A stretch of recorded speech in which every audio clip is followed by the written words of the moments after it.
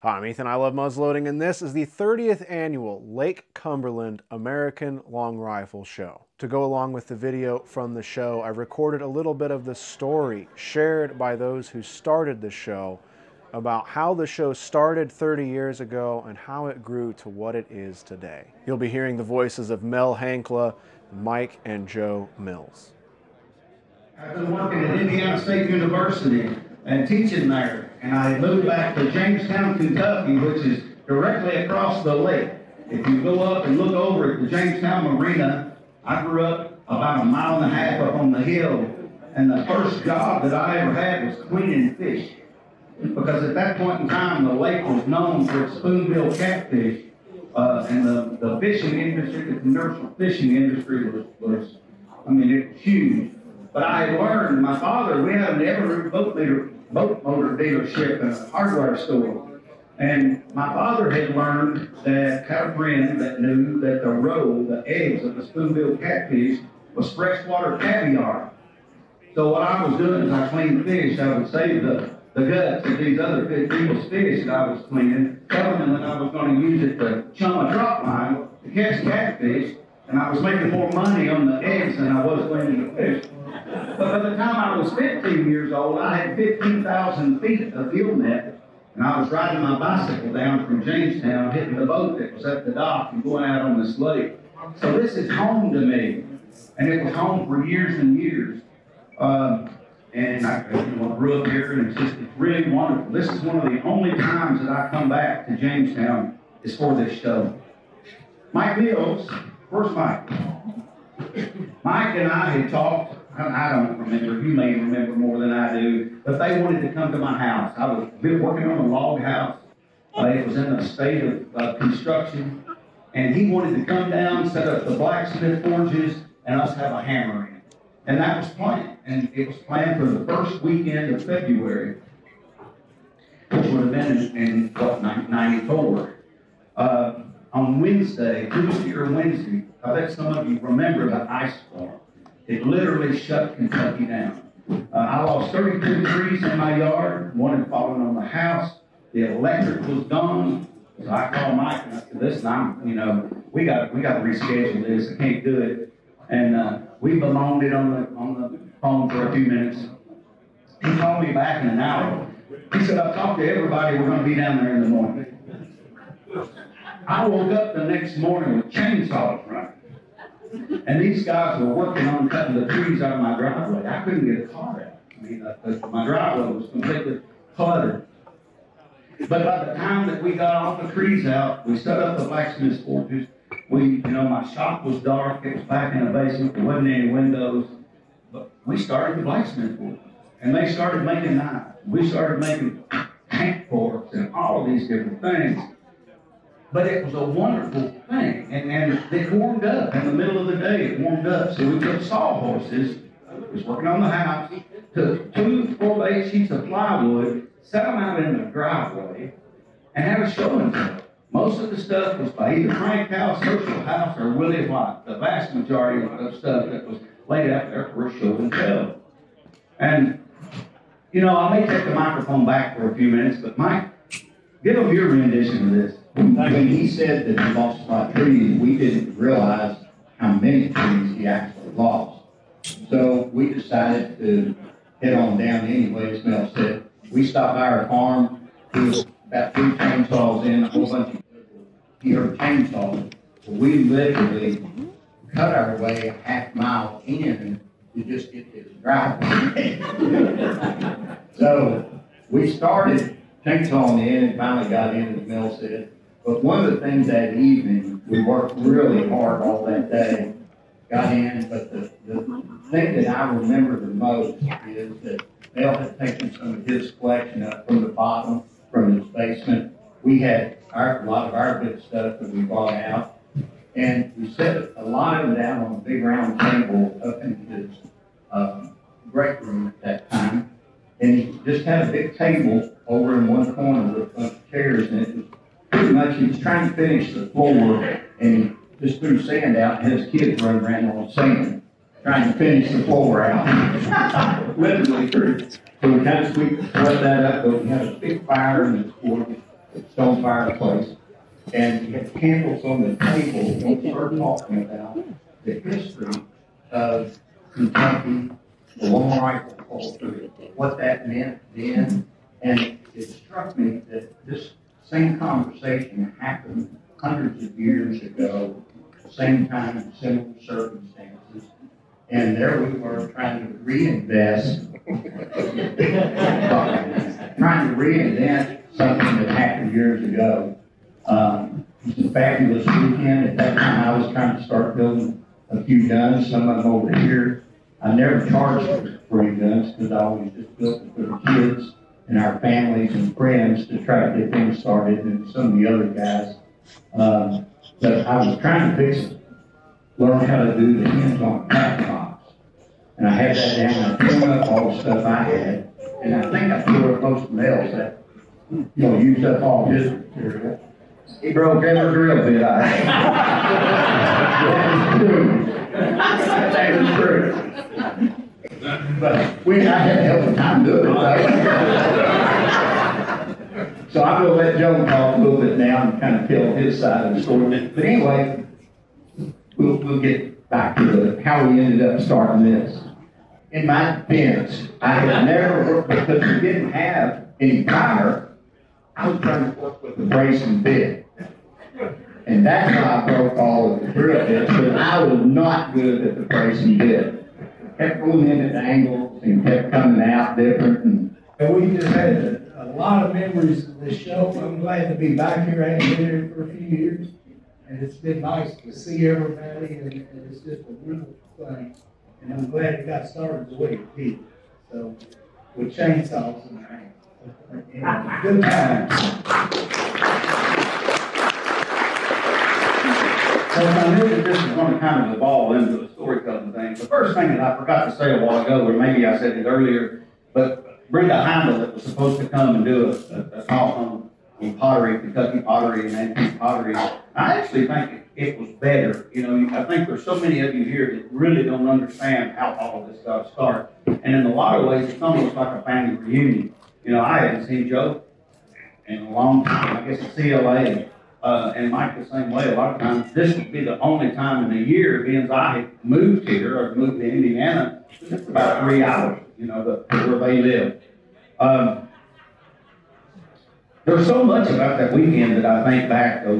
It's like I had bird dogs at the time, and I wanted to pull together like a slideshow because there's some pictures somewhere of the trees falling. I had like barrels, whiskey barrels that I was using as dog houses. And some of them were this high off the ground, where the wind or the ice had rode these trees up in the air. Mike was the serious one. He was really working on the gun, working on these hinges. And I walked in my shop, and there was drill bits everywhere. I don't know what he was doing. I never asked. But the wonderful thing about that is on Sunday afternoon, the electric come back on. And we all breathed a sigh of relief, but it was almost a sad thing because we kept the houses alive. We kept the two big cooking fireplaces burning brightly. We had all the bedding lamps burning. We lost count of 45 or 50 gallons of coffee that we made, over the fireplaces. The freezer was out, so we was cleaning the freezer out. We ate fantastic. It was like having this wonderful rendezvous. And we, of course, started planning right then to do this again. We made the plans, and the second year we had it back at the house. And it started a hammering. It really started us setting up. Rick Guthrie, who's now deceased, was a blacksmith at Colonial Williamsburg. He started coming on Monday, and we actually had blacksmithing classes for 5 days before the show.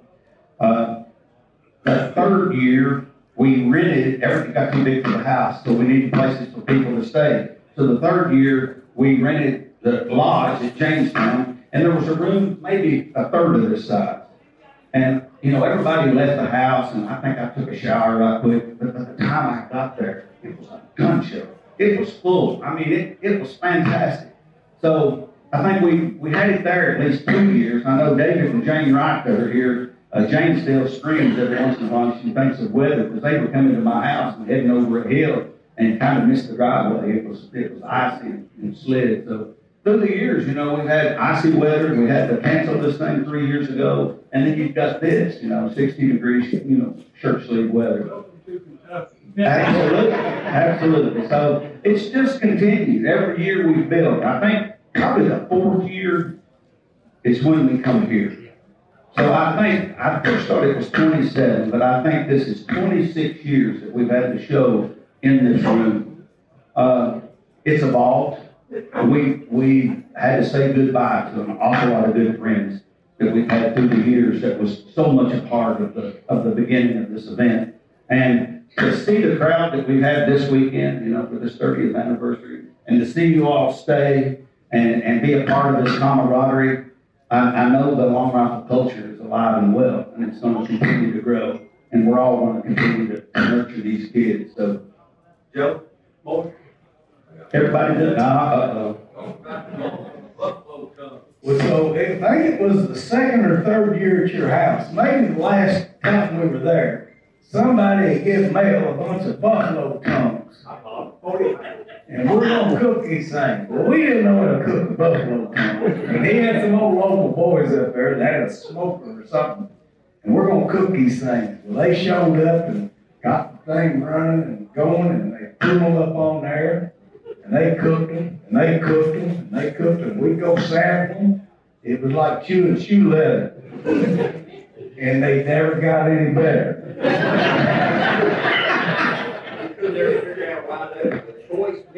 That's right. We didn't do our homework real good on it. So that's when we figured out about the pizza place up here in the Cumberland Road.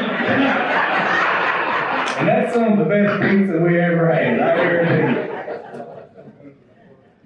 Wonderful. Well, folks, thanks for being a part. Thanks for coming for every year. It's just wonderful to have you here.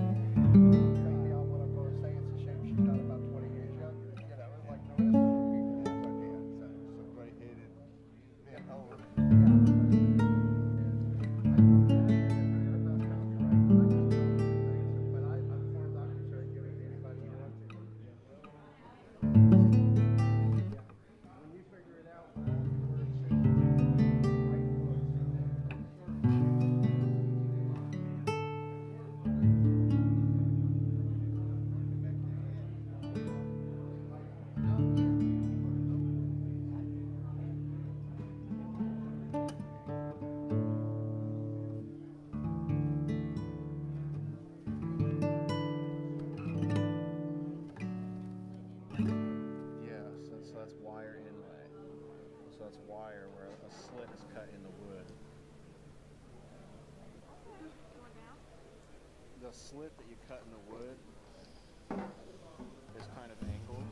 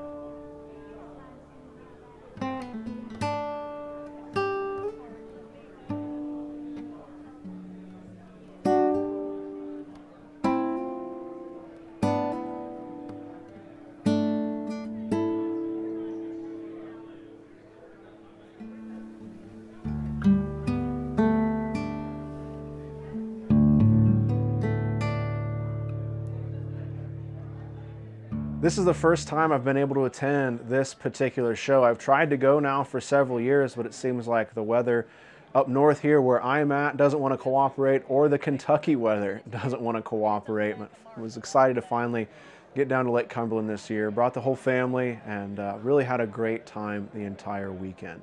This is a fantastic location for this kind of event. You're off the beaten path in the center of a state park.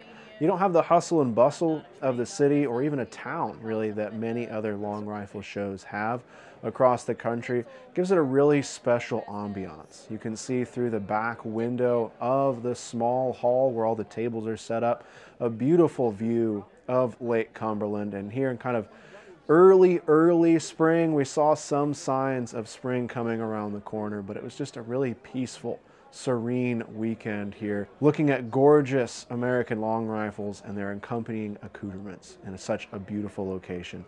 That's really second to none. This is a relatively small show compared to some of the other long rifle or muzzleloading events that we've covered here on the channel. They have 65 tables, but those 65 tables are full of some fantastic pieces and examples of both original and contemporary muzzleloading. If you can, I absolutely recommend trying to get out to this show. For me, it was the first event I was able to travel to for this year, and it really kicked off the year, I think. I'm really excited to get back on the road, see some other folks, see some other work, and hang out with the muzzleloading community. I'll have several still photos in the blog post at ilovemuzzleloading.com to accompany this video, so if you'd like to see some of the more particularly interesting pieces up close and still images rather than the video of everything moving around, you can check those out again at ilovemuzzleloading.com. I'm going to do my best to add this show to my yearly roster, not just because of the people or the event location, but just because of the ambiance or the vibe, really, that this event had.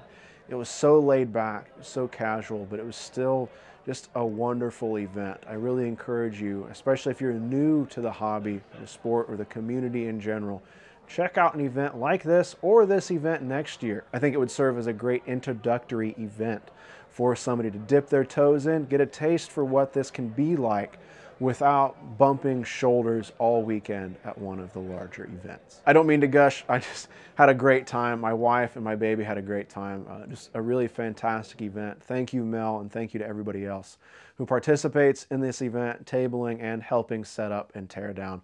Really had a great time. Once again, I'm Ethan. I love muzzleloading. Thank you so much for watching. We'll catch you next time.